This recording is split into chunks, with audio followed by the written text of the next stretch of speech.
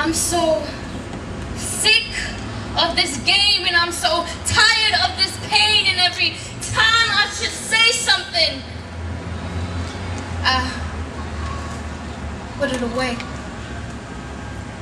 I'm ashamed of my thoughts, which all drive me insane, but in fear of your chains, I remain on this plane, uplifted by your chains, and I keep it hidden.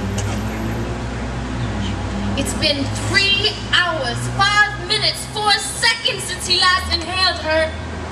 He was a fool to make her life the basis of his respiration. He should have known better, but he failed to.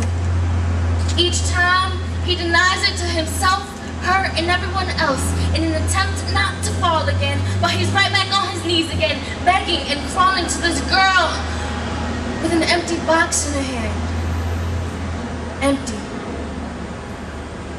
But a stifled voice within cried out to him, "It's not too late, just pick up your heart and run. Save yourself and just put down that gun whose bullets make holes in the corners of your integrity. Leave you bleeding on the floor with a pocket of broken pieces. She's not worth it. No one's worth losing yourself for, because they'll always want more until there's none of you left, until you've lost your own breath and can't speak."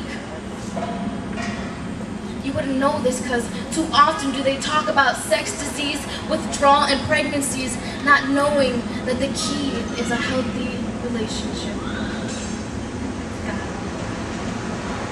So he heard and listened, thought and did, packed up his emotions, offerings, and left. His walls, where you couldn't see them, were even harder to escape. You can shake and hate them, but his walls, you could never break them. Within them, an atrium filled with oxygen-rich blood, flowing through his veins like through his fingers run mud.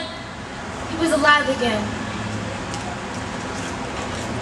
He was alive again, but incomplete. Need nothing to clean his feet for the dirty places he dragged his soul, cause nothing else can make him home but the love of God to set him free. He said, "God, I'm here, take care of me, just take me away from the drugs and the sex, the feeling of regret, the jewelry and clothes, from feeling alone. Please take me away from the pain and the lies, to that place in the sky I hope to go when I die. Please take me away. Please take me away."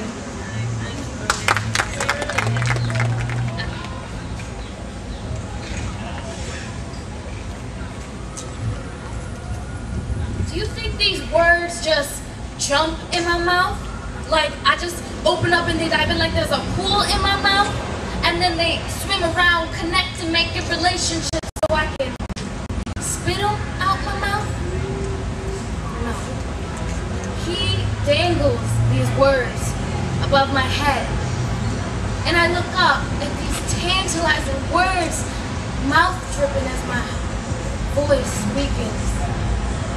And I dream of the day I can just reach up and snatch one of those words, so I can swallow one of those words, digest and spit them up in little pieces so that at least each one of you can leave with a piece of my words.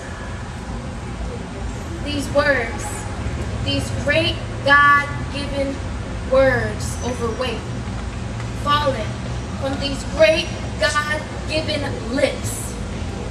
You see, I thank God for all the places that I've been. I thank God for all the pain that I've been in. Because the solution is now clear. Watch it before it hits the air. His name, Jesus Christ. Yes, the one who died for your life. You see, we often overlook all the pain and strength that it took to fill that title. So now I'm on my knees begging Jesus, please use me. Because I want you to see the truth. Jesus, use me. Because I'm tired of seeing my father suffer, watching his blood-dark tears. He's been bleeding all these years. These words don't just jump in my mouth. I earned them for all these years of living without him. So when you come seeking advice, I'll direct you to the life and the truth.